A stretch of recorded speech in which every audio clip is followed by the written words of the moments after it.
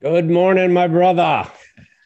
Good morning. Good morning. How are you today? Happy I am Friday. really well. Happy Friday to you. Yeah, it's been, I don't know what you've been doing. I don't know where you are today. I'll have to ask you that. Yeah, I just got back last night.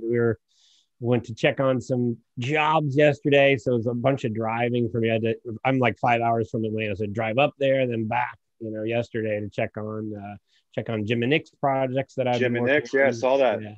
Yeah, it's going really well. So we did, as I've told you, we were doing, converting some restaurants from full service to fast casual. We've got the ones we're doing right now is kind of the next step, or they smartly wanted to do it kind of in phases. And so we're doing the next step right now, and Yeah, just that's getting cool. ready to hopefully start on some more work with them. So that's cool. Yeah, I saw the drive-throughs, which are very interesting. I'm interested to hear Yeah. the feedback on how that all works when they open up, and how much of their Yeah. business is going through those drive-throughs, and how that's really impacting their business. So I'm Yeah. interested to hear that. It's great info. Yeah. And yeah, it's been fun to work on that. And, I'm kind of looking forward to it. Obviously everybody's doing, ginormous drive-throughs with, space age, overhangs and all this stuff. And which is cool to do. And, they were lucky they already had, drive-throughs. So we kind of just enhanced what they had. So it's been working well. That's Where are great. you at right now? I am in Bel Air, Florida. Oh, So cool. I've escaped the cold of New Jersey, and I feel bad every time I call and talk to somebody who's somewhere, because we have guys all over the country. But back in that Northeast corridor, it's I feel bad for them. They've had a tough winter. We haven't had as much precipitation and snow and sleet, and it's the one positive is during COVID, no people are really moving anyway. So it didn't affect people going into the office for the most part, but Yeah. it still has, obviously transportation and other challenges that it presents itself to us. So, but yeah, I'm in much warmer climates. I saw something that said this week everyone hates Florida because it's like the only place, that's warm, today or the last couple of days. Yeah. So anyway, today we are lucky. We've got Chris Moran, who you and I both know. I first met Chris back when I worked at Redstone, and Chris is just a really impressive guy overall. As I wrote, he's one of the smartest people I've ever met, which I didn't realize when I first met him. But man, the dude is super sharp, and he's been doing consulting for a little while now. And so I asked him to come on to talk to him about that, because I know he's probably very effective at doing that. He's now a Portland, Oregon dude. So let's let him on. Yeah, Chris is a great dude. People will learn. I mean, Chris is super smart. Like you said, I was blessed to be around him since the Redstone days, and kind of traveled through some other concepts with him, and learn. You're going to learn something at the end of the hour if we just shut up and let him talk, and let him talk about the topics he knows. He's a great person as well, which again is a common theme of every. I think every video we do, the people that we're talking to are great people. So, and I think people will certainly enjoy Chris today. Well, with that, welcome, Chris. Good to see you, my friend. Good morning, gentlemen. How we doing? Excellent. Very well. Doing great. Chris is coming from us from Portland, Oregon. We made him get up this morning, and well, it's not that it's that early there, but thanks for being on, Chris. We really appreciate your time. It's good to see you. Yeah, I appreciate you thinking of me and including me in your series. So thank you. Of course. Well, let's get right into it. Tell us a little bit about yourself, Chris. Where I know a little bit about where you're from and your history, but where were you born? I was born in Brooklyn, New York. Oh, I didn't know that. Grew up in Brooklyn and Staten Island. And then my dad decided he didn't want us growing up in New York City, so we moved to Connecticut. And I grew up in Old Saybrook, Connecticut as well. So a little bit of city life and a little bit of suburban life. So, I guess I was just typical of any kid growing up in the 70s. You know, had a paper route and did a lot of landscaping. And then in the process of doing the paper route, I kind of fell into the restaurant business because the company that I was working for, I had to give away free subscriptions every month to people. They get them to try to subscribe, but there wasn't a lot of new construction or people moving in and out. So after a couple of years, people just kept saying, like, stop leaving these newspapers on my doorstep. And so I started dropping the papers off at this restaurant, and I don't know, maybe after 2 or 3 months, the owner's just like, "Hey kid, how much you make working delivering newspapers?" And I told him, he's like, "Well, I think you should be a dishwasher, and I'll pay you $8.25 an hour." This was 1983, by the way. And I just did the math in my head. I'm like, I'll make more in an hour than I make on the 5 cents I do delivering newspapers every day. So that's it. That's how I got into it. Funny. And that's so funny. I mean, like, Yeah, so many story. people started like as dishwashers. I started as a dishwasher too, which you probably knew. But yeah, so many of us. Delivery boy. I was a delivery boy. I remember my first day, I had to peel and devein 60 pounds of 1620 shrimp, and then had to debeard like 2 bushels of mussels and clean, I think, 2 or 3 bushels of steamers. And then I'm supposed to break down vegetables and starches for the daily veg and the daily starch. And it had to be like 6:30 or 7 o'clock. And I'm already in the weeds with pots and pans and dirty dishes. I don't have maybe have half of my prep done. Mind you, I didn't know that this was part of the hazing process, that if I didn't just up and quit, that they would show me how to do things correctly. So, 9 o'clock rolls around. I'm finally done with all the prep, and I'm kind of out of the weeds on the rest of the stuff that I'm actually supposed to be doing. And at the end of the night, one of the owners walked up to me. He said, "Well," he's like, "if that's not going to make you quit, I don't think there's anything else we could throw at you. So we'll put you on the schedule." And the rest, as they say, is history. Oh, that's great. Yeah. Yeah, that's awesome. So where'd you go from there? What was your first, I mean, there's a point in your career. For me, it was like, my first real, restaurant job after I got, a little bit promoted. Where'd you go from there? Well, I think I got the bug probably the second year I was there. We had hired a chef who was trained at the CIA. His name was Jimmy DeQuilla. He has a restaurant right now in Yorba Linda called the Wild Artichoke. But he really taught everybody in the kitchen about cleanliness, organization, mise en place, anticipating things. It was an 80-seat restaurant. We would turn it over 3 to 4 times a night, Tuesday through Saturday. So, 2 guys on the line, 1 guy on pantry / salad, who would actually come up and garnish and stage plates for expo to kind of have things go out to the table at the same time. And then, the dishwasher would either help prep, or the dishwasher would help the saute guy or the grill guy, because those are the 2 stations, plate up or get mise en place and stage it so that way they could fire. So it was 4-man kitchen or a 4-person kitchen, and the place ran like a machine. I wanted to stay there. We had opened 4 other locations from 83 to 86 before I went to school to Northeastern. And, being part of restaurant openings, even as a line cook, was very interesting to me. And then they turned the original location in Old Saybrook into a commissary. So we would break down all the fish that got sent to Rocky Hill or to Canton or Avon or Milford, all got broken down in Old Saybrook. And then we'd package it up correctly, store it in ice, and stage it in a van, by location. And then someone would drive around and drop all that stuff off. So that was really cool. And I really wanted to stay there instead of going to school, but I'm glad I didn't. I'm glad I listened to my parents and decided to go to school because, working in Boston for me really just kind of set the hook. I just knew I wasn't going to get out of the restaurant business. I've tried a couple times, but I just can't. There's nothing that really, there's no other work that I've been able to find that's as stimulating, as rewarding, and constantly evolving as the restaurant business is. Yeah. Yeah.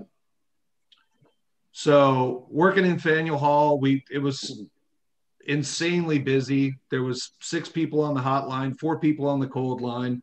The hotlines at Nathaniel Hall. What place were you at there? I was at Crickets, which was Gilbert and Robinson concept. And then some of the principals from GR decided to buy all the one-off locations for Gilbert and Robinson, and they turned that into a company called CRM, Creative Restaurant Management.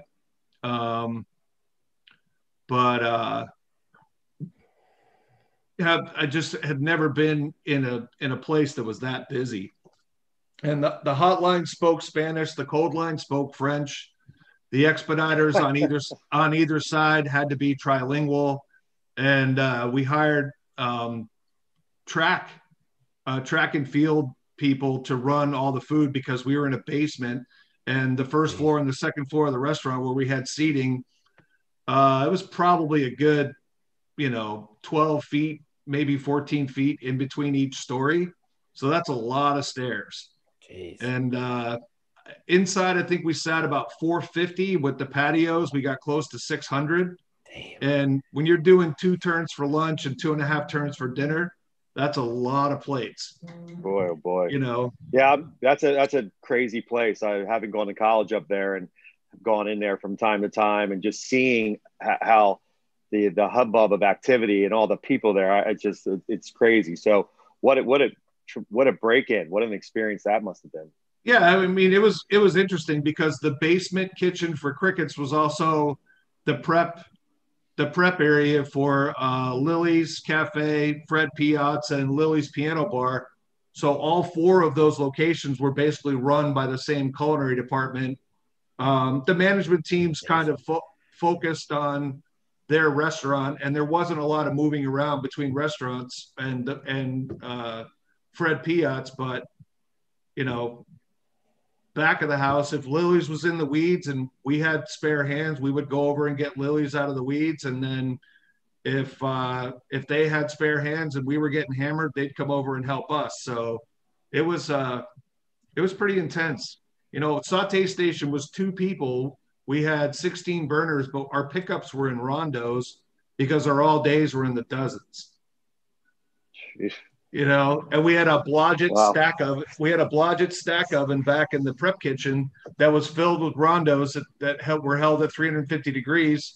So that way we didn't have to wait for the rondo to heat up and we dropped it on saute. You just call back and say rondo, and then the rondo would come up, drop on the 4 burners, and then that's it. You pick up your mussels, you pick up your chicken stir fry, whatever, fettuccine Alfredo, whatever it was, and you just drop everything in the dozens and you just keep rolling. It was fun. And that's where I learned to speak Spanish. I was just going to ask you that, because I know you speak Spanish so well. That's obviously you were forced to learn. Yeah, and I had studied French for 10 years, so I could read it, write it, speak it. So the guys on the cold line from Morocco and Haiti, I could talk to them because I practiced it every day. Now it takes me, if I'm anywhere where people are speaking French, it takes me a day or 2 to kind of find all that information because I don't use it very often. Right. So yeah, Crickets was fantastic. And, I think the timing of me going to the Culinary Institute of America was solely based on the economy. Like in 91, the economy was struggling. And for me to get a full-time job as a sous chef, I couldn't afford to pay my school loans and afford to live in Boston. And I just figured, all right, well, I can either get 2 jobs and struggle to try to make this work, or I can double down and go to culinary school while the economy is challenged a little bit, and see where, kind of see where that lands me. So during the time, once I got out of school, before we went to culinary school, we couldn't really start school when we wanted to. There was 3 other guys I was going to culinary school with. So we decided to drive across country for 3 months and drove about 20,000 miles, 35 states, and really just had a chance to just taste everything we possibly could. The goal was to hit every national park and every major city in the path that we drove. And it was cool because we really got to see parts of the country and spend time in areas that we probably wouldn't have had we not had that time off between college and culinary school. Yeah. And that's a great experience. And I never really thought about it until after the fact, but we were going to do Europe, but because of Desert Storm and because of how America was viewed in Europe and in the Middle East, it wasn't really a positive environment. So why would we go there and spend the time and go around and then take a bunch of crap from people? I just figured, you know what, screw it. Why don't we learn about our own country? Why do we have to go to Europe? And that's how that kind of came together. So cool. That's great. Yeah. Culinary school was amazing, you know. And you went to Johnson and Wales? I went to Culinary Institute of America in Hyde Park. I looked at Johnson and Wales and I looked at New England Culinary Institute, and the challenge that I had with Johnson and Wales was a lot of the credits that I had from Northeastern would not transfer. And I get it because they want to teach you their philosophy when it comes to like food and beverage management or hotel management or restaurant management. And there is a degree of specialization between general business management and you know, the food service side. I get it, but I couldn't afford to, you know, forgo at the time. I just couldn't afford to take on another 4-year school and carry that debt. I mean, it was basically an economic decision. And then CIA, they took all the credits that I could transfer, and some of the classes I still took anyway because I just wanted to be able to be with my group. The way Culinary Institute of America works, it is you're in a block, and there's 28 students or 28 cooks or whatever in each block, and then you kind of go through all of school with that unit. So interesting. And some of it too was just nice because some of it was more revisiting information or looking at the same information differently because you're a little bit older, you're definitely not smarter, and you know, it gives you a little bit more perspective, I guess. And then after culinary school, I was engaged at the time to my first wife, and she had a really good job, and we weren't going to move, so I ended up working as an apprentice instructor as a fellowship of the American Bounty Dining Room, and that was fun. It was about 9 months, and I really learned a lot about presence, like how to carry yourself on the floor, how to kind of read people. You didn't have to ask people what they needed. You could tell if people were looking around you. All you have to do is look at the table. They either need silverware or they need their glasses refilled, or there's no food in front of anybody. So if you know it's table 10, you run into the kitchen. Hey, chef, can I ask you a question? Yes. What's the all day on table 10? And then he would tell you, or we're plating it up right now. Or the chef would literally just turn around and hand you, here's table 10 right here. Start running, you know? So a lot of the common sense part of it, you know, we're always, I think, I shouldn't say always, it's typical you kind of fall into that trap where you're waiting for somebody to show you the right way how to do things, or show you like, this is our way, or this is our approach, and this is our system. But a lot of the beauty of the restaurant business is it's really just common sense. Yeah, reading the room. Like I love what you were just saying about watching the tables, because that's you probably do the same thing. When I'm in a restaurant, I'm looking at everybody's table to see, and you can tell who the staff are that are doing the same. And it's so obvious when they're not. You know, they're not watching the tables; they're just missing everything. And you know, a kid can be walking through the room, doesn't even really have to have much experience. If he's watching the table and asking people what they need and trying to take care of them, is going to make a huge impact. So Yeah, I always thought that that was kind of the downfall or another trap, like companies encouraging the managers or the floor supervisors or the hosts or maitre d's to touch all the tables, when I just didn't see the utility of it when I was a GM. Like, why am I going to go touch all these tables? I'm not doing anything. I'm not giving them water. I'm not running drinks. I'm not running food. Like, I don't want to do that. So I understand the purpose of it. Like, I understand the impact of it, of creating that connection or creating that opportunity to at least identify the guest and thank them for coming in and thank them for supporting your business. Like, philosophically, I get it. But I guess from a line cook's mentality, I'm like, I can't walk around with empty hands. It's full hands in, full hands out. Mm-hmm. So I'd always run food or refill water. The busters would be like, oh, am I not doing my job? I'm like, don't worry about that. Yeah. We had all the busters make sure that we had the tables clear. When I was going to seat another table or the host was going to seat another table, I'm like, do me a favor, make it look like you're wiping off the booth seat. If the seat's still warm, then we're seating tables at the rate we're supposed to. If those seats are cold, you guys aren't seating people at the door fast enough. And that's what I just said to the busters. I'm like, you don't get paid to fill water. You get paid to bust tables. If you have time, go ahead, but I'd rather do the water. You get the tables, we'll get the sales. Let's just keep this thing going. So teamwork. After culinary school and the fellowship, I got lucky. I called a buddy of mine, Mike Reed, who I had known since the early 80s. Mike and I worked the omelet bar at Lily's Cafe on Saturdays and Sundays. And we would probably bang out anywhere between 400-600 omelets between the two of us on those little portable burners with like the I love those spray paint cans of butane or whatever the hell it was. And we literally made more money in tips on those 2 days than we did in our paycheck every week. Yeah. And we'd always go back over and people like, how was the omelet? Oh my God, it was horrible. We were so busy. Nobody ever wanted to do it.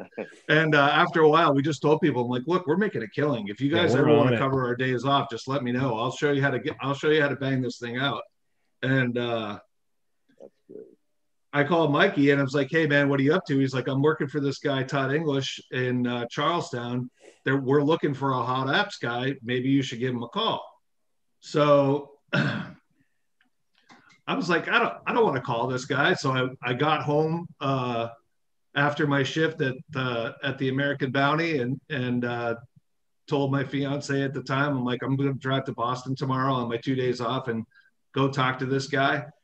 And so I drove up there, sat in the dining room, waited, I think, until 10 o'clock to get a seat at Olive's. And Todd came, sat down with me. We had a couple of different plates together. And he's just like, Mike says, you know what you're doing. And do you know what side of the knife to use? And I'm like, yeah, I know this. I use the side of the knife that doesn't cut my fingers to cut the food. And he's like, all right, we'll have you start tomorrow. And that was it. Worked hot apps for about 6 months. And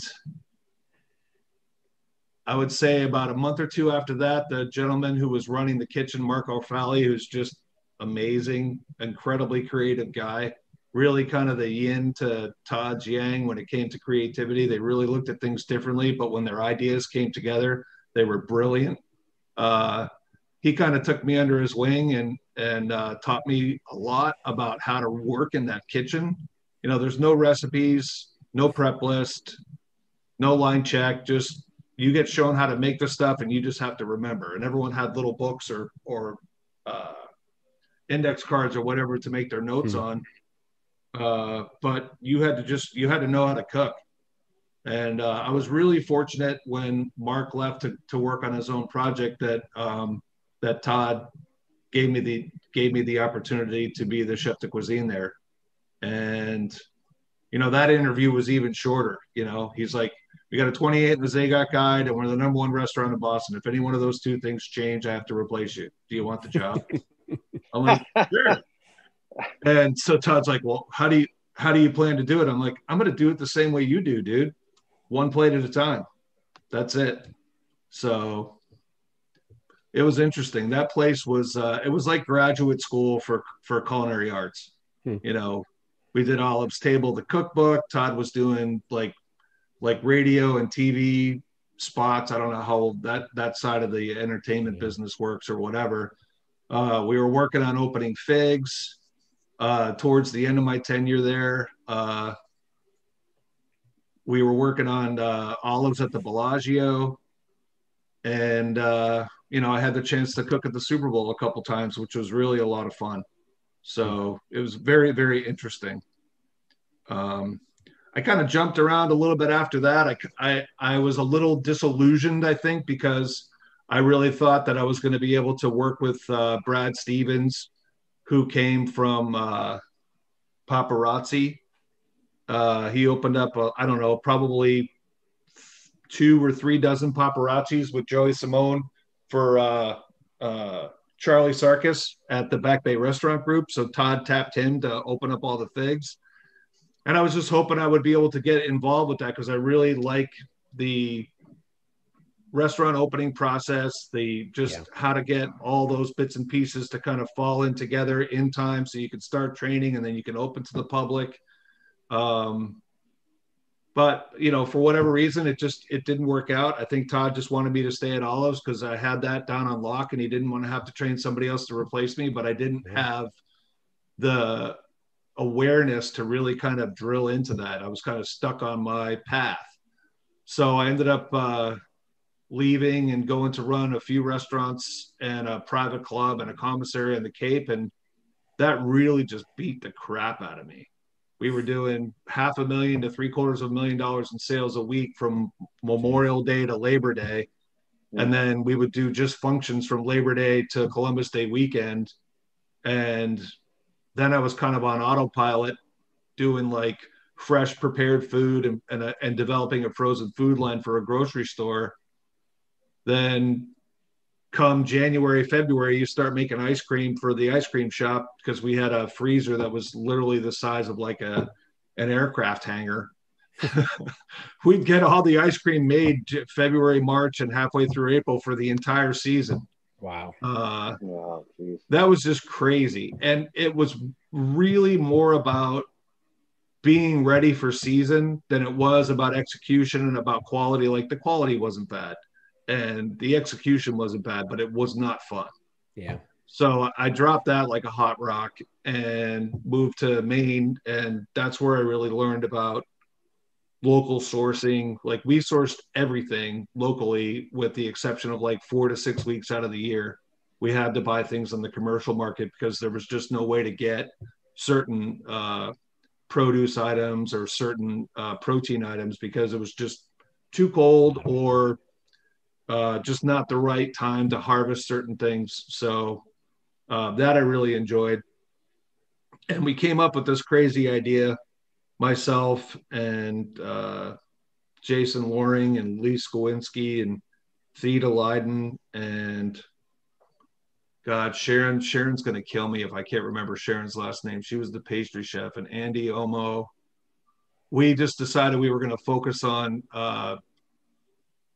improving our rating from 3-star 3-diamond to 4-star 4-diamond, and it took us 18 months. And the goal really wasn't to achieve it. The goal was to just get better. And if we did achieve it and we got recognized for it, that's great. But we didn't really live or die by it. And it was definitely not fun all the time, but it was great. That was really a cool place. And then unfortunately, my personal life changed. I got divorced, and then I just kind of went on like a professional hiatus for like 2.5 years and worked with a buddy of mine, Alan Bonnert in Massachusetts in Swampscott, this place called Red Rock Bistro. The guy who owned it, Paul Petersil, and his wife, Louise, were regular guests at Olives. Paul owned Tribe Sheik's Hummus and Right Foods, which was like a salmon and caviar importing business or what have you.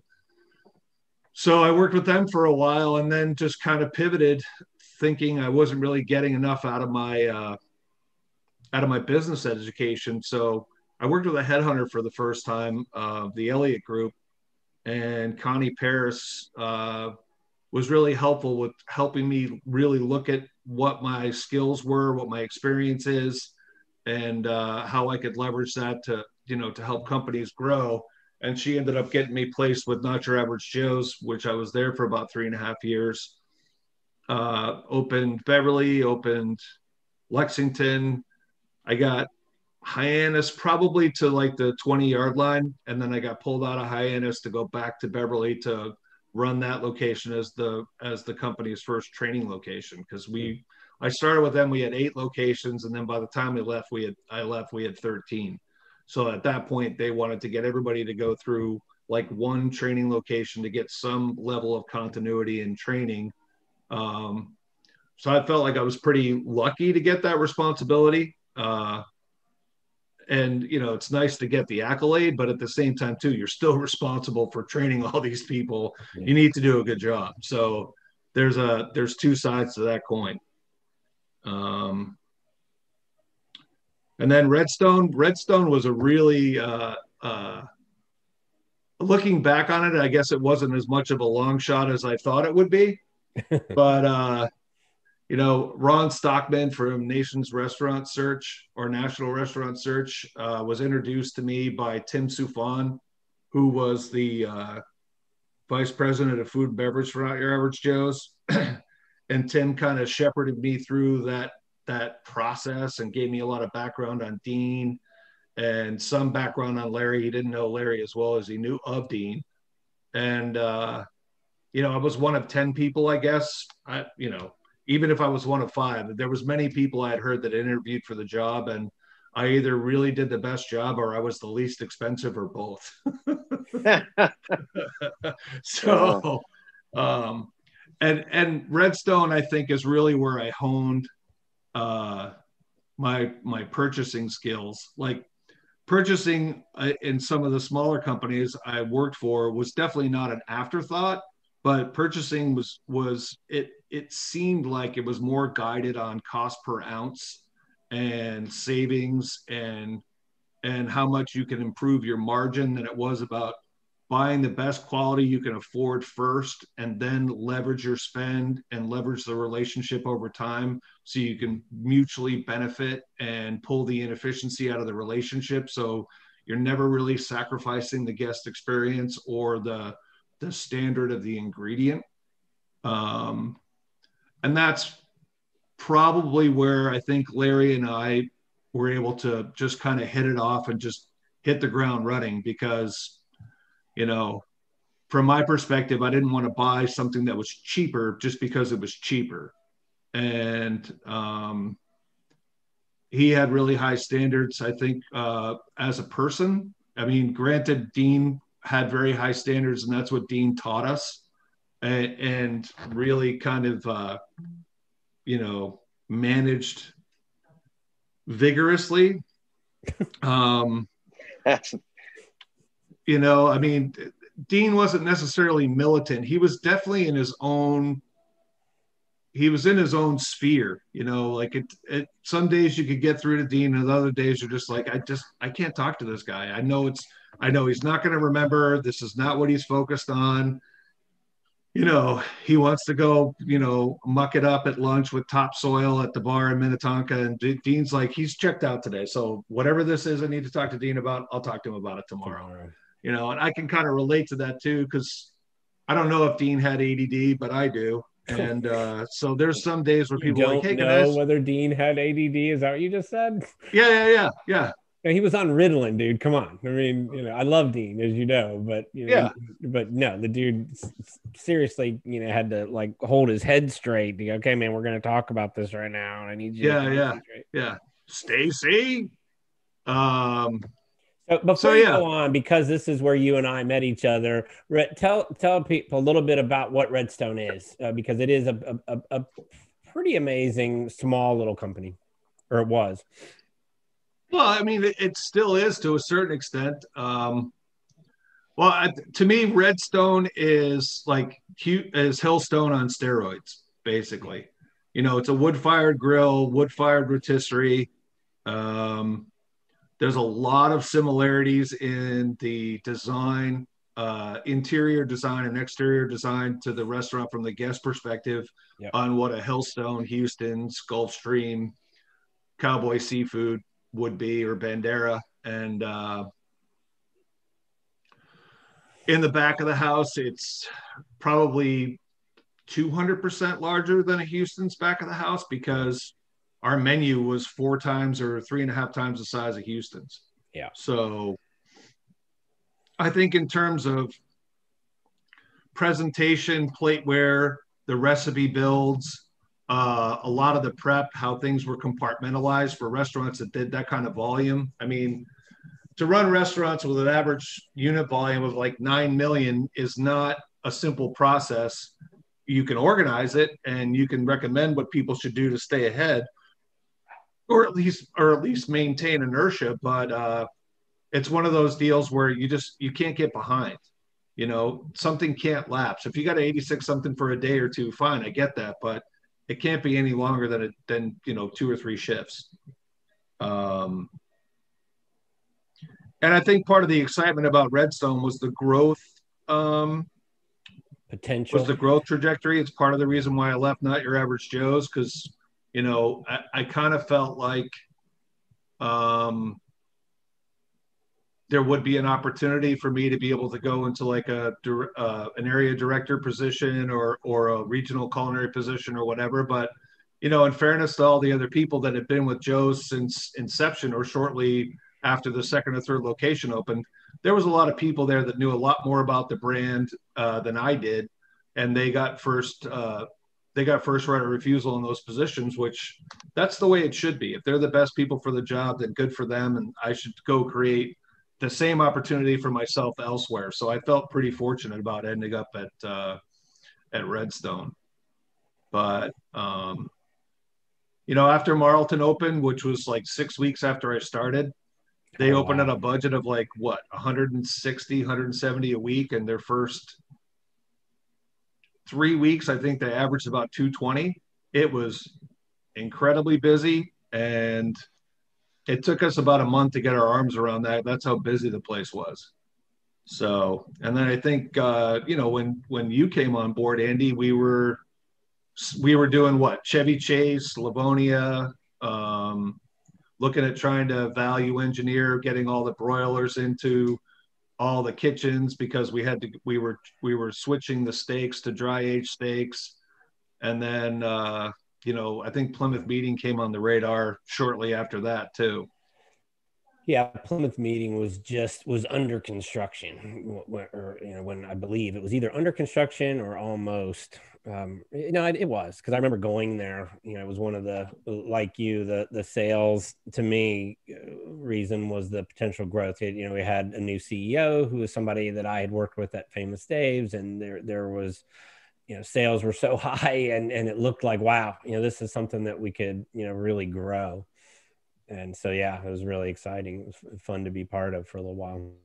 For sure. And, things kind of ran their course at Redstone. We didn't meet the growth trajectory that we wanted. I think there was some lack of focus in terms of growing Redstone versus working on the other concept that Dean wanted to work on. And I get there was a little bit of that. I mean, there was a little bit of that.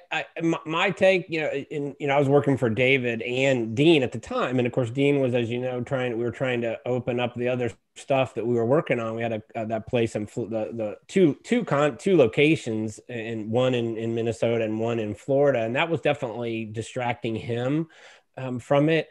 But really, you and Larry were running Redstone. So, I mean, other than him going there to complain about how thick the pie was, the crust on the key lime pie, which we continue to joke about today, you guys didn't need him. You and Larry were running the business, and it was doing really well, and didn't really need him daily. And of course, then they had David Gronkin, who came on to really grow the concept. And unfortunately, a bunch of bad things happened all at once. The economy, went into the toilet, of course, and in 2000, and right around that time was when the housing markets, really blew up. Right after that, I guess. But really, it was Dean's legal problems, which, were not people ask me this, they probably ask you this all the time as well. Did Dean know that was going on with his friend?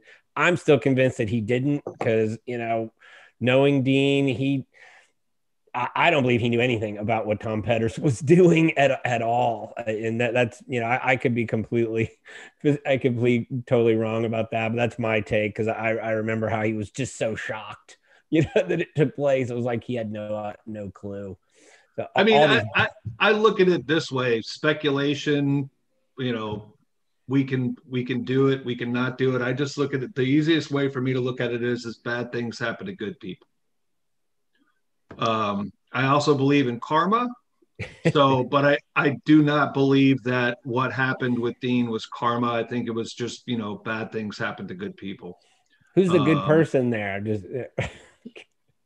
I'm kidding. That's a bad joke. Well, I mean, look, everything's perspective, right? So, I think part of what drives good companies is that you hire people that have experience and are willing to offer suggestions or offer ideas that may or may not, resonate with the popular idea at the time. Yeah. And it's not about being, different or differentiated or unique or any of that nonsense. It's just more like, is this really the right way to do it? And if it is, then we're committed to it. But we also need to be realistic that once we have the experiential awareness of doing this way, which we think is the right way, there's always going to be a different way to improve it, because we're all going to have the experience of doing it together. There's always a way to make something more efficient or easier or more fun. So, and part of that too was, I think that, the GMs and the executive chefs at Redstone were willing to challenge the ideas, but not challenge them for the sake of being anti-change or against change, or, like, to quote Seinfeld, like, who are the wizards at the corporate office that came up with this idea? Like, we always tried to vet things logically. Larry will tell you the ketchup story about how they changed ketchup at Champs and how it was a debacle. And my debacle at Redstone was the Merry Meeting Farms chicken. Like, we looked at something that we thought was commensurate to Merry Meeting Farms, and it wasn't, because the chickens we were getting from them were between 3.5 and 3 3/4 pounds, even though they were only charging us for 3 1/4 pounds. And the chickens that we were looking at were between 3 and 3 1/4 pounds. So we ended up losing on a yield basis about 30% on weight, on edible portion. So that lasted about 3 weeks. And I took my lumps, because Larry doesn't mind if you make mistakes, but he was mad that I didn't check the math as well as I should have, because he had really high expectations of me, because at the time, I had ended up saving a significant amount of money on seafood by contracting it through different sources than what we were currently using.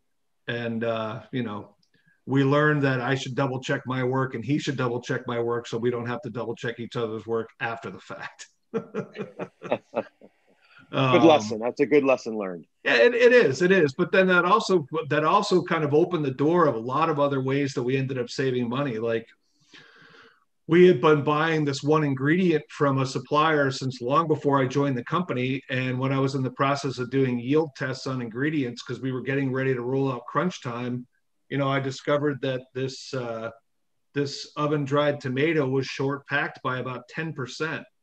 And then if you look at the run rate over, a 12-month basis of, 5,000 or 6,000 cases, we're missing 10%. That's 500 cases. Significant. Yeah. Right? Or is that 50 cases? No, that's 500 cases. And so I called them up and I'm like, look, here's the deal. It says it's 48 ounces on the outside of the container. I don't have 48 ounces in the container. You can pull any lot number you want. I've got 5. And you can do your own QC test. Or we can save each other the time, fix the pack size, make sure I'm buying what the package says I'm buying. But in the interim, I need 500 cases or I'm going to report this. So magically, we got 500 cases. And this might sound familiar to you, Andy. I get the phone call from Marlton. What am I going to do with 100 cases of these tomatoes, dude? Right? I'm like, well, you've got outside storage, Don't thank me for giving you 100 free cases of sun-dried tomatoes. Don't do that. So I think that's where Chris, I'm too deep at the bar. I don't have time for this. Exactly. If it's 3 deep at the bar, dude, they're looking to get a drink. How am I supposed to get them a drink? Yeah, exactly. Why don't you just hire more bartenders? No, crazy. Andy, you're out of your mind. So, and I think that, once I got to Kona, that's where I really started to look at the importance of collaboration between procurement and menu development and procurement and beverage development, because we're all getting bits and pieces of the same puzzle. Nobody really knows what the puzzle is going to look like when you're done putting it together. Yeah. And then the beauty of the restaurant business is as things evolve so quickly over time, that picture of that puzzle is constantly changing. Yeah. But you just have to have the fortitude or the stick-to-itiveness to just say, okay, even though this picture is going to change over the course of my career, I still have to try putting pieces of the puzzle in it to see if I can get a clearer picture. Or it's like a movie script. Restaurants always start differently and end differently, but the middle's always the same, the script is always the same, and the actors are always different.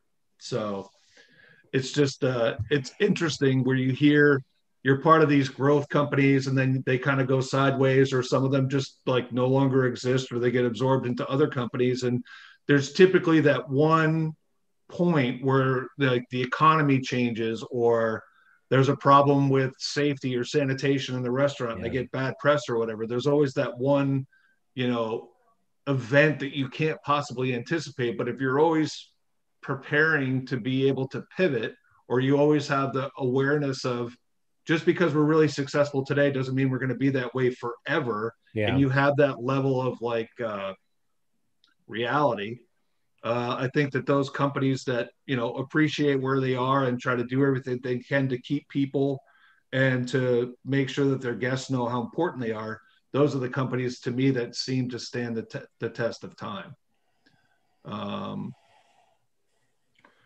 then I think, for me, Kona was just insane how much I was able to learn, how many restaurants we opened, and the team that we put together, and how successful we were for, I would say, a good 6.5 years.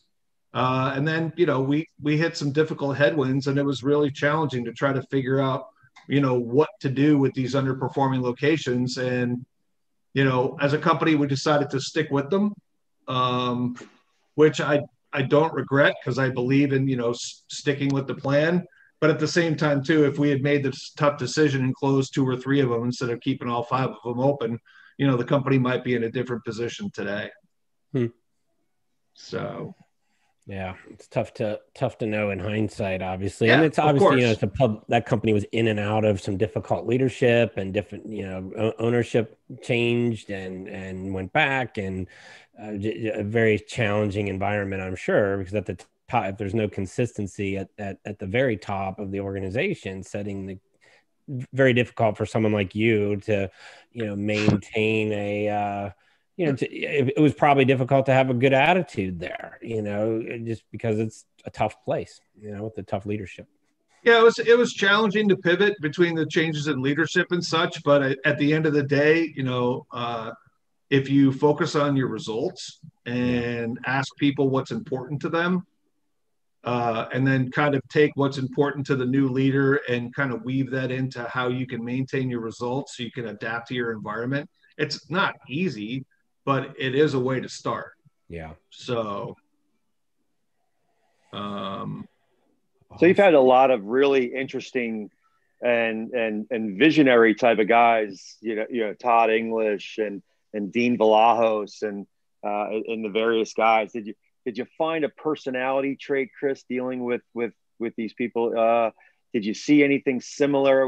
Did you take something from each and every person along the way to kind of help develop your own strategy as you're a little bit further along in your career? I think I was fortunate enough to get valuable information from everybody and experience. I think that anytime you're innately curious and you're willing to like just be brutally honest and admit like I have no idea what that is and you need to show me, or I'm not going to pretend to understand what you're talking about. So I've been on the other side of that. I understand those questions very well coming from you. you know, or like when the guy was installing the 2-drawer grill in Plymouth Meeting, explaining to me about the gas pressure problem, and I'm like, well, that's great, but what temperature do you want your steak? And if I can't make it to that temperature, am I supposed to tell every guest it's because you guys installed the grill and we have a gas pressure problem? No, fix it. Simple. Todd to me was basically like Merlin. The guy could just like, you put ingredients in front of him, he could just come up with things that nobody would think of. And working with him and Mark Orfali, and then all the guys on the line, or like Barbara Lynch would come and babysit us when Todd went to Nantucket for 5 weeks a year, because Todd trusted Barbara to maintain quality. Or trying to remember the other guys, but it's just escaping me. The guy from Chez Henri, that to me was like, it's all about the food, and make sure what you put on the plate is at a very high level in terms of presentation and flavor combinations and intricacies, and taking different types of cooking steps, whether it's texture or braising or grilling or charring or smoking, and trying to put all those together in a harmonious manner. And there's plenty of things we tried that failed, but of the things that were successful, they were wildly successful, and it was great. I think that the Culinary Institute of America really showed me that it's not about you, and it's not about your ingredients. It's about where you are on Earth, like where you are physically, and how the ingredients and all the beverages that are developed in all these little micro areas of the world, how that kind of evolved and affected everybody else. Because 10 years ago, when everyone's saying, oh my God, farm to table is amazing. And it really isn't, because before the interstate system was developed in the 50s and before trains were started, everything was farm to table. Yeah. Before refrigeration and before preservation, everything was farm to table. So it's technically not new. And so that's what I really enjoyed about the Harris Seekit Inn. And Nancy Gray, who was the owner, she was just unwavering. And she had a vision. She grew the hotel from like 10 rooms to 90. She added 10 condominiums to the hotel. She added a 500-seat banquet room to the hotel. I remember my first year there, we did not use the fine dining room, the ballroom to do Thanksgiving. We did maybe 800 or 900 covers, which is decent in 6 hours. But then the next season, I'm like, screw it. We're going to do a whole buffet line in the ballroom. And we're going to try to see if we can beat 100 covers. And that year we did like 1,300. And then the year after that, we did 16. So I think it's just like looking at what people are focused on and then supporting what they're focused on in a complementary manner is really what I learned from Nancy. Which kind of brings up, you're starting to talk about how you relate, your experience to how you process, now, and how you help people. I want to get into your consulting business. You started consulting, a while ago. How long you been consulting? And tell us about what caused you to go in that direction for your career, and how that's been going so far. Well, to me, I started consulting the same way I started in the restaurant business, by accident. I had been, you develop a network of people that you could just call up and then just make it plain. Like, here's what's going on with you. Is there any similarity in any of this crap that's happened between the two of us? And then how do we really think we should break it down and approach it? Whether it's COVID or it's, the economy or competition or whatever it is. And I'd been kicking the tires on some stuff leading up to like April. And I had moved to Portland to work for a company called Sustainable Restaurant Group, which was similar to Kona in terms of it was kitchen and sushi. But it was definitely at a much different level. It was more Japanese with American influence versus Kona Grill was American with Japanese influence, if that makes sense. Yeah. You know, I was talking to a couple of like Japanese ingredient importers and distributors, and we were throwing around ideas on, you know, Sustainable couldn't really take a bite out of what their import or their production velocity was, but we could use that as a springboard to introduce that to other menued concepts. And then I got a couple of calls from folks that were in like the Redstone style of the restaurant sector. And, you know, we were talking about protein positions, or we were talking about like produce positions or whatever. And a guy called me up that I'd worked with for a long time, Francis Gonzalez, who's the corporate chef for Parker Restaurant Group, and said, "Hey, we're looking at bringing on a consultant, and I think you should bid." I said, "Okay, well, what do you need?" And he's like, "Well, we don't have anybody doing procurement." I'm like, "All right, I got it." So, you know, Francis is doing the food side. He's got another guy that is on his team named Greg Innocent, who's doing the beverage side. But, you know, we're leaving a lot of efficiency in the B2B relationship on the table, because a lot of the folks on the other side of the table are entry level and they're not necessarily aware of everything that's going on behind the scenes. And then when you're running 8 or 9 restaurants during the process of COVID and having to pivot between opening and closing, or running at a reduced inside seating capacity, or only takeout and delivery and blah, blah, blah, you know, there's no time to really kind of cultivate those relationships. So they were the first client I started with in June of 2020, like 2 months after I left Sustainable Restaurant Group. And then, you know, Andy, I saw the question, like, what do I focus on, or how do I try to help people, or what do I like about it, and then what do I like least about it? It's really just, it's like I kind of wish it was that simple to answer those questions. But like, it's like any other human being in your life. Like, you have to really kind of develop the relationship, or kind of get to know them over time, and find out what they're interested in, or what they enjoy, or what they excel at. And then how do you complement what they excel at? And then once you kind of build that connection, then you can kind of show them things that they're not aware of, that they shouldn't be, but you want to make sure that what they're not aware of interests them, because if they're not interested in it, you got to find something else. You know, like Andy, from your perspective, or Brian, from your perspective, like, we can certainly look at design and how to make the kitchens more labor efficient, and we can look at equipment to make it easier to execute the menu items over a long period of time. But if your audience isn't interested in that, and they just want to buy the best quality ingredients, then you may spend a little bit less on design. You may spend a little bit less on equipment, because that money is going to be spent on ingredients. You can still make the sale, you can still design it, but if it doesn't resonate with your audience, there's really no reason to focus on it. Yeah. So, you know, to me, it's like being able to look at their systems. And that's really where I try to start with everybody. Give me a P&L, give me trailing 12 months, give me the same P&L year over year. And then you kind of look at what the delta is between some of the cost lines. And then you don't really focus on the highest delta first, because some of that's just commodity cycle.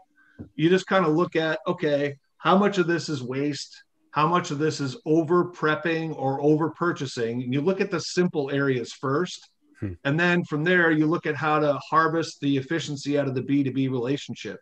If you can get 3 produce deliveries a week and 3 seafood deliveries a week instead of 6, that's 50% less invoices. It's 50% less inventory rotation, and it's 50% less time spending to either execute the order online, or call it in, or fax it in, or email it in, or whatever. Get rid of all the redundant steps in the system, and then leverage that with your partner. Prove you can actually perform at that level for 90 days, which is basically what we did at Hampton. And at the end of Q4, which was basically 6 months later, we pulled $420,000 worth of inefficiency out of cost of goods. Yeah. Now, granted, I don't take any credit for any of that. Like, I mean, from a consultancy basis, obviously I want to say, oh my God, this is amazing. I did all this crap. I didn't do any of it. All I simply did was show all the people that play a small role, an important role, but a small role in all of these steps in the process, how they can impact saving time on their own workday, but then also saving their vendors time. And because of that, it also makes the complementary effect, or the the collateral improvement to me, is that once everybody knows you're paying attention, they do everything they possibly can to try to help you achieve your goal. It's not like they were keeping the money before, or they were neglecting being a responsible partner. It's just that they've got too many things to focus on too. Yeah. And if you can take excess capacity 6 days a week on a delivery, and then take that excess capacity and condense it down to 3 deliveries a week, they have new capacity that they can then offer to another customer. Yeah. So it to me, it takes the it doesn't take the chaos out of the system. It minimizes the frequency of chaos. So which is efficiency. Yeah, I like the way you explained that, because it's like saying, in one way, I want to say what you just said is you're teaching people how to be a good customer to their vendors, so that their vendors then have time to help them. More. Yeah. It's not, as you said, they're not. Or I mean, look at it this way: if you want to be a good restaurant to your paying customers, you need to execute consistently. Mm-hmm. You need to offer the portion that you say you're giving them. Mm-hmm. And you need to do that on a basis that they can rely on you to go to your restaurant for every single important occasion, but then every other casual occasion. As a chef, I'm a creature of habit. I would much rather go to the same place and sit at the same table and never read the menu and tell the GM or the chef or the server, like, here's the copy of my check last time. I don't want any of this. Just bring me something different. But don't bring me the $300, Wagyu tomahawk steak, because that's not why I'm here. Yeah. So if you treat your vendors the same way, then they look at you as a partner versus a customer. Yeah. And then, if you can get the relationship with your vendors to the point where, don't tell me about EDS and why I can't get shrimp in 6 months. That's not my problem. Your problem is to cover my forward position so that I have access to the 250 to 500,000 pounds of 7190 shrimp that I need, because I'm giving you first right of refusal for the period of the contract. So if you can't cover that, and you're going to give me this whole act of God nonsense, which is fine, you have the right to do that. You're also saying indirectly that you have no control of your environment, so therefore I can't rely on you as a vendor. Yeah. Well, that's not a fair assessment. Well, how is it unfair?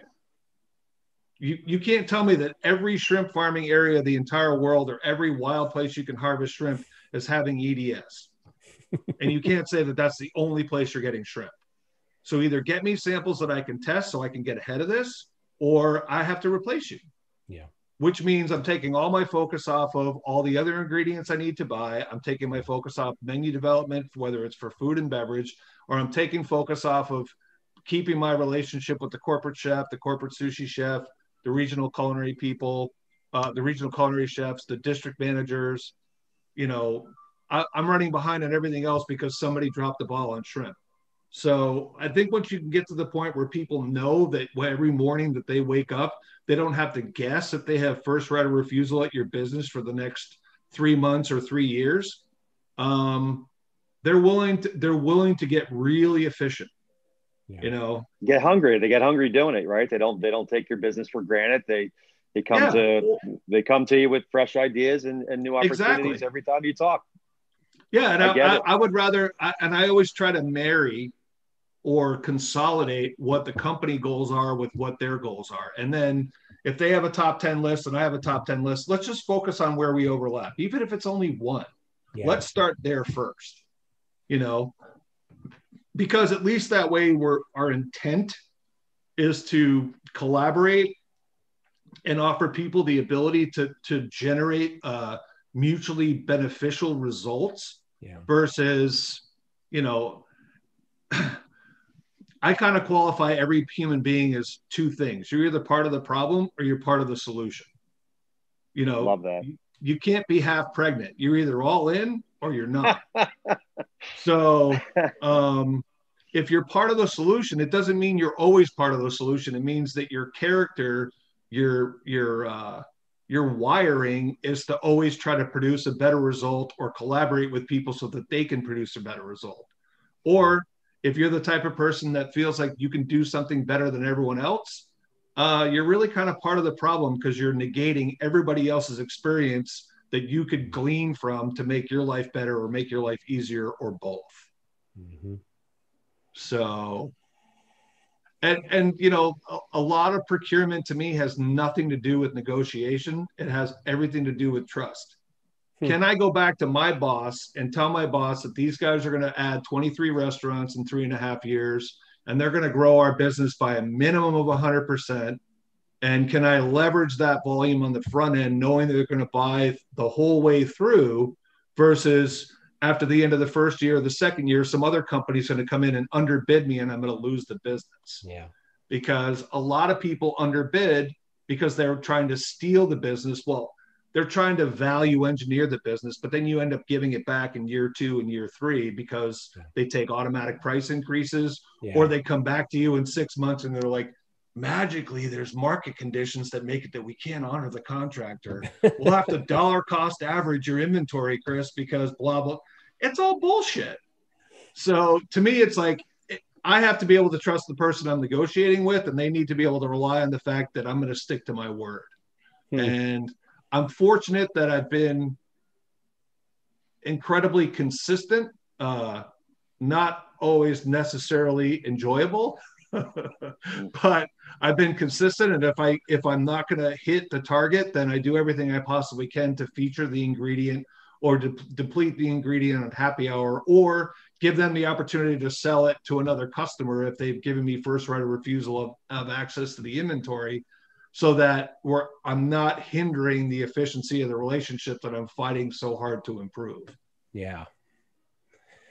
I would guess you spend a lot of time just kind of interviewing potential vendors to see if they can get to that place. You know, I would imagine you have a hard time finding people who can think that far ahead and understand really what you're saying, because unfortunately, a lot of those vendors are probably not, first of all, they're not as smart as you are. So they're not really viewing that sales relationship in the same way you are. So I would guess you have to spend a lot of time training them. Here's how I look at this. So don't give me this, you know? Yeah.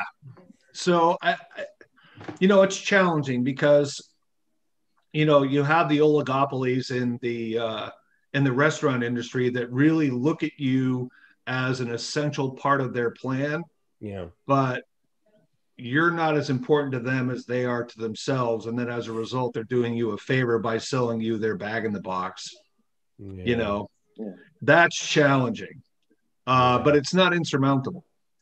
It's just more a matter of if it takes 3 years to get a contract done with a company, and you're upfront about the fact that every month that they waste of your life trying to negotiate the contract is going to cost them $10,000. At the end of 36 months, if you end up with a check for $285,000, not the $360,000 you want, it's 100% better than zero.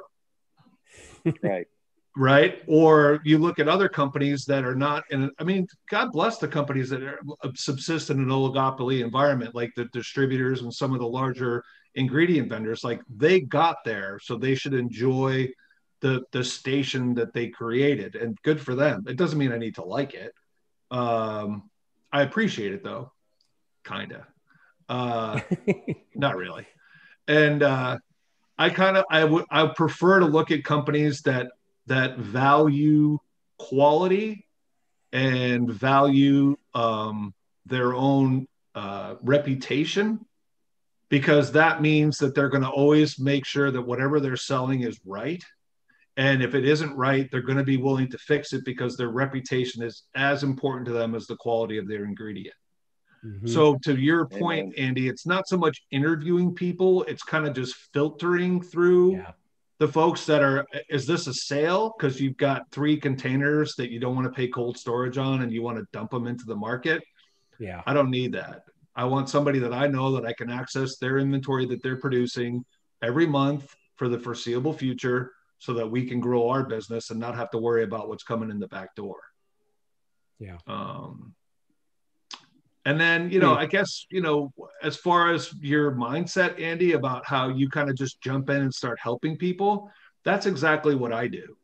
I don't see the value of like giving people like bits and pieces or trying to like, I'm not a long line fisherman. I'm not going to put out like, 50, 100, 300 miles of hooks and bait and try to figure out who I'm going to catch. I would much rather, have the clients that I have now who appreciate my experience and that I don't waste their time trying to sell them on what I can show them how to do. I just kind of look at their operation and show them areas that I think that they could focus on improving, which would require little to no effort. It's just a small adjustment to their system. And then see if they're interested in coming on as a client, because, like the company that Francis works for, like I never set a savings goal. I never told them what I could save or what I could produce. I just said, this is my monthly rate and we should start out with 90 days and see if we can, work through some efficiencies to make sure it's mutually beneficial. And then from there, we can build on that foundation. Was I happy with the fact that we saved over 400,000 out of cost of goods in less than 6 months? Absolutely. But I try not to get, what do they call that? Irrational exuberance. Like it's all that is progress. It's not good or bad, but then how do you maintain it? How do you take those wins? And then how do you reallocate those resources to paying your vendors earlier and getting terms, or making sure that your vendors know that because you save this money, that you appreciate the relationship, and what else can we do? What other new products can we look at? Or what specs do you have that are more cost effective that we can use so we can continue to value engineer the relationship without taking profitability out of their equation or ours? Yeah. Helping both and letting them know that you're open to that, Yeah, so. Totally. Yeah, I think earlier you talked about the how not the interview process of what you're looking for in a vendor. It's really the same thing you're looking for in a client, right? Someone who's willing to have that relationship with you in the same way. It's the same thing. Those are going to be your best clients, or the ones who. What I always like to say is my best client is the people who believe what I believe. They have the same values and the same, so the quicker you can get to that, the better, right? Like, here's what I believe in. If you do, then we're probably going to get along really well. Yeah. To me, like the challenging part about the beginning of the relationship is just basically piercing the corporate veil. Right. I'm not here to prove to you that what you're doing should be improved or it should have been improved a long time ago.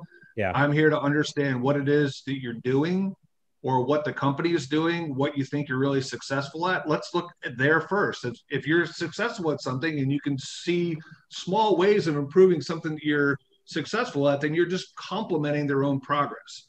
And that's less, I guess, obtuse or less intrusive to building that relationship. Or if you kick the tires and everything they're doing really well on, and you come back and say, hey, well, I don't really see anywhere here we can improve this. You're doing a really good job. I also don't want to turn myself into a weatherman. Like, I don't need to tell you that it's always sunny in Fairhope, Alabama. Like, that's not a job.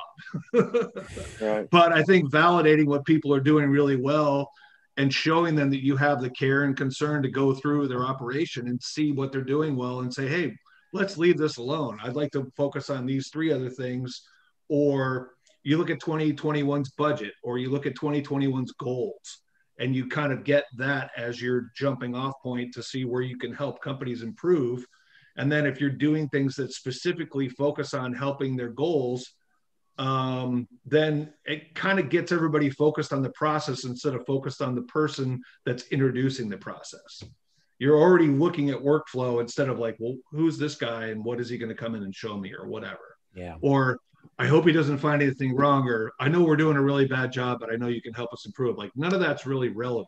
Yeah. If you're an open business and you want to improve, then there's people out there like me that can help you do that. And the benefit of it is it's a temporary or possibly long-term relationship, but It's not G&A. You don't have to put them on your payroll. You don't have to pay their bonus or give them stock options or give them health benefits. You don't have to do any of that stuff. It's simply a matter of you're buying perspective and experience for a temporary period of time. And as a result, it's going to save you the trial and error process of trying to figure stuff out on your own. That's really how I look at it. Yeah. Well, I think that's a really wise way to view it. And, obviously right now you've got some bandwidth right now.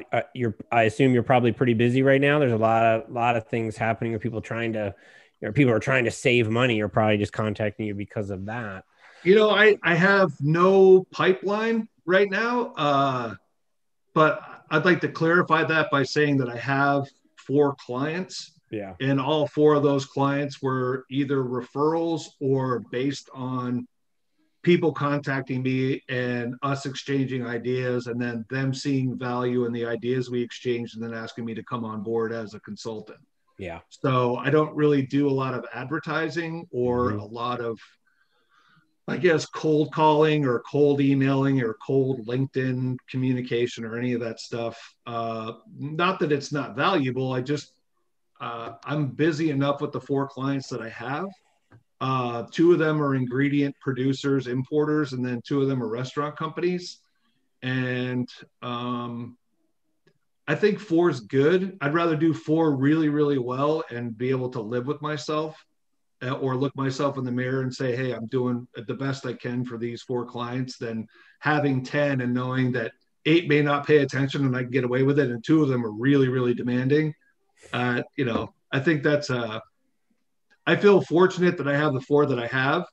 And after, going through what I went through personally with Kona and watching that whole thing unwind and then moving up here and then watching the economy and COVID kind of, take things sideways in less than 2 years, being in a position where my job is no longer available was kind of challenging. But I think, necessity is the mother of invention.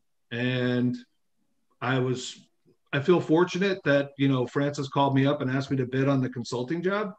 And from there, it's like people ask me you network all the time. You ask people what's going on, like what's going on in the equipment business, or Andy, what's going on with design? And then people always ultimately ask you the same, well, what are you doing? Well, I drove for Caviar and DoorDash for 2 months. And then I figured, this is great. I'm out of the house and my wife and I aren't ready to kill each other, but there's probably something I could do with my time that's a little bit more commiserate with my experience. And then, the consulting business started and here we are. Wow, so that's awesome. And, you're such a good resource. It's one of the reasons why I wanted to have you on, because I think you're, as I've often told you, and I say it publicly, you're one of the smartest people I know. And I don't say that, facetiously. It's that's what you're about. And I think you just proved that by the way you think and your thought processes. And it's pretty obvious that you'd be a huge asset for a lot of people. There's so many smaller restaurant, really any kind of restaurant companies right now are as we all know, struggling. So having a resource like you is awesome. So we're going to make sure to post your contact information on our notes section and all that, which I'm trying to get better at to make sure folks know how to get a hold of folks. But thanks for that. One other question I want to ask you, we've been on for a while, but I want to ask you about kind of current conditions and what you think. If what kind of opportunities do you see in the near future as the world starts to, thank goodness, come out of this 2020? Well, I think for the first time since 2008, we're really in a clean slate environment, meaning we're in a force majeure environment, which technically means all contracts are, only as good as the word that both parties will keep to each other, to the extent that they can, whether COVID impacted their business or not is really, it's a case by case basis. But I think that, we'll get herd immunity probably between October and December, or we'll have the psychological pacifier that we will have herd Yeah. immunity. I mean, Yeah. nobody really knows. And that's the beauty of the human condition, because, you know, the last pandemic was 1918. You know, you fast forward 102 years later, we have a pandemic, and look at all the technology and all the information and all the other Still don't crap know that we shit. have Yeah.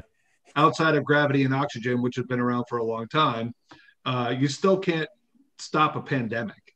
So we're still human.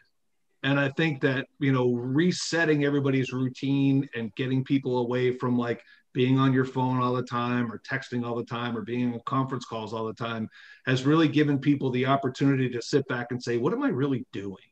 Yeah. And I think with that clean slate mentality, that as we start to emerge out of the unpredictability of the pandemic side and get back to what we think our new normal will be or whatever, that I think the people that have the same level of respect for their clients from a B2B relationship, or the people that value their guests from a guest relationship, those companies are going to emerge not unscathed, but they're going to be leaner, and they're going to be more focused on the simplicity of efficiency. You can have the best technology or the best marketing program or the best slogan or the best whatever, but at the end of the day, if you're in a food service environment, it's about the food, and it's about the beverages that you produce to complement that food. And I do think that smaller menus are going to benefit restaurant companies. Yeah. And I think that there's a value in that. If you spend $25 million a year on food and you've got 750 SKUs, there's really not a lot that some of the big players can drill into an inventory like that and figure out how to harvest long-term sales. But if you're able to cut your menu in half or cut your menu by 2/3 and really focus on the items that, you know, kind of what Larry said in his call, it's the 80-20 rule. 20% of your menu items are going to drive 80% of your sales. Yeah. Look at all those ingredients in the 20% of your menu items and see how you can engineer those items or recalibrate or recombine those items to become different menu items. And then you're maintaining the same ingredient velocity without really having to bring in more ingredients or continue to consume more line space because you have all these different ingredients you need to store. Yeah. I think that that's really where people are going to, and I also think from a guest perspective, guests who we're kind of spoiled in the restaurant business because there's so many restaurants, there's so much competition that the guests they have so many different experiences that they really have high standards. I think guests are going to appreciate things a little bit more sincerely now coming out of COVID than they probably did, you know, a year or two before COVID. Yeah. Not that their standards are going to lapse. I just think that they're just going to appreciate somebody being there to take their order, or somebody being there to give them their QSR or takeaway food or whatever. And they also kind of feel like they're giving back to the economy, because I think that COVID's really beat the crap out of the on-premise food service business for sure. Definitely. Yeah. Yeah. Yeah, well, I think you're right about all those things. I think, you know, I think that those are good thoughts, and it makes a whole lot of sense. Kept you for an awful long time today. I don't want to keep taking all your time. Is there anything else you want to chat about before we head out? No, I just I think this was a good conversation, and I think that if people really want to do the right thing, that it's easier to learn from somebody else's experience than it is Definitely. to learn from your own mistakes. Yeah. So I think that's, you know, it's an easier way to live. Yes, sir. Save you a lot of time and money in the process, right? Absolutely, Brian. Yeah, it's so much that I can't even write it down, you know. No, but I think that get it. What's that? Go ahead, Brian. No, I was just going to say a lot of the things that Chris mentioned today. I don't care what business you're in, whether you're in procurement or whatever aspect. It was based upon really some trust, relationships, having the same mentality.